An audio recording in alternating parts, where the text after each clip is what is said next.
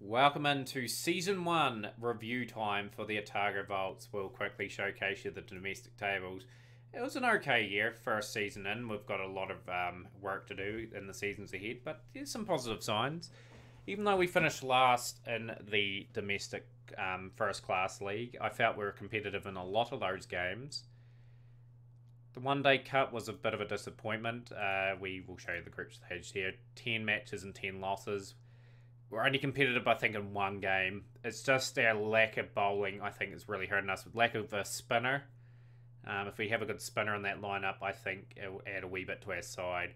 In the 20 over trophy, we had a good run where we got the Premier League final. And, of course, our group stage form was 6 wins and 4 losses. So, yeah, overall, an aspect, results, not brilliant on paper, but Otago were a huge challenge to take on. And it's going to take a few seasons for things to develop. We've had a couple of call-ups to international duty. Foxcroft was a real shock with him. I don't think he's played a game or anything yet for them. We'll have a look at the player records to see if he has very shortly. But yeah, we'll actually go to the player records now and go to the year for Otago for the current year. Just to review the performances. And Fred Sutherland, the top run scorer of the season for Otago. The rookie, 793 runs at 56.64. A brilliant first year for him at 5. He will continue to remain at 5 for the next 3 to 4 seasons to learn his trade. He may have a couple of rough years, second and third year. It always happens to a youth player at times. But hopefully he gets out of that and continues to pile on some runs. Henry Cooper was really good in his first season for Otago, signed from Canterbury.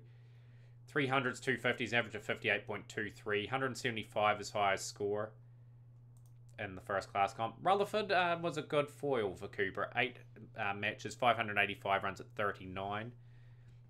Tom Bruce, 543 runs at 45.25. No 100, I don't think, but he contributed 650s. And I'm pretty pleased with how he went. Lou Johnson was another solid performer.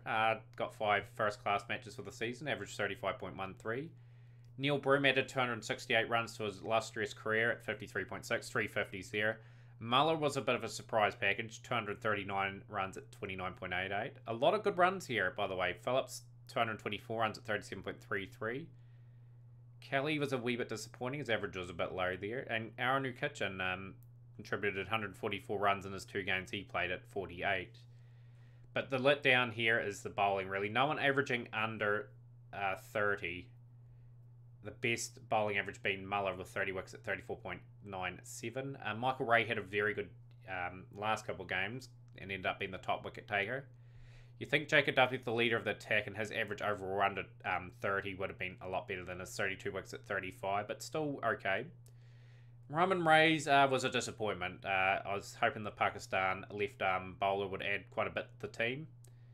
I think he improved towards the latter end of the season, but yeah, just not quite what we're after there going forward. So now to the one-day year. The one-day year will be for tough reading, I'd say. Henry Cooper, 547 runs at 60.78, including a massive 170. A big partnership against Hamish Rutherford. Fred Sutherland, 388 runs at 48.5. Yeah, good numbers for Fred. Hamish Rutherford, a solid average of 41.22. Good amount of runs scored. Arnu Kitchen, 240 runs at 30. That's okay for the all-rounder. Kelly was good in the couple games I gave him towards the back end of the one-day comp. So his average of 225 to 75 is probably one of the pick of the season. Tom Bruce, 173 runs at 28.83, a bit lower than his usual standards. Average is only around 32. Lou Johnson was a bit average, 94 runs at 15.67. We need another wicketkeeper, I think. Neil Broom, 5 games, 75 runs, an average of 25. Huge disappointment was Dean Foxcroft. We didn't touch on his numbers for the first class season because he didn't really feature. High score of 31, average of 15. One day, 35, average of 16. And yet he got picked for the Black Cap somehow. I don't know how. They must see something in him. But for me, if he had a 1-year deal, I probably wouldn't re-sign him. I signed him for 3 years at the start of the season. Yeah, now let's look at the bowlers. The bowlers sort of struggled, but Muller, 15 wickets at 30.8 was the only respectful number there, and all the rest of them taking 10 wickets or less is pretty horrible, to say the least. And all the economy rates, note those, none of them under 6. We're chasing a lot of scores over 300. Like, I was mix and matching all my fields up pretty well, I felt, as well. But, yeah, just a wee bit disappointing. I thought Mitch McClenaghan could have been a little bit better, too, with all his experience. And same with Rum and Rays.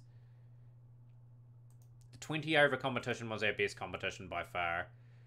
Tom Bruce was really good throughout the campaign. So was Fred Sutherland. Sutherland was a good closer for us. He had a memorable 39 or 13. He had a couple of 50s in there as well, I'm thinking. Yeah, 2 50s. Decent strike rate as well. I'm hoping Fred puts himself available for the English county season or something. Picks up a lot of experience through there. It'd be good if somehow he got picked up in that system. Yeah, well, the other one-day numbers were surprisingly low. 20 overs were surprisingly in the mid-20s. But people were getting vital runs at crucial times, and that resulted in us getting to that playoff.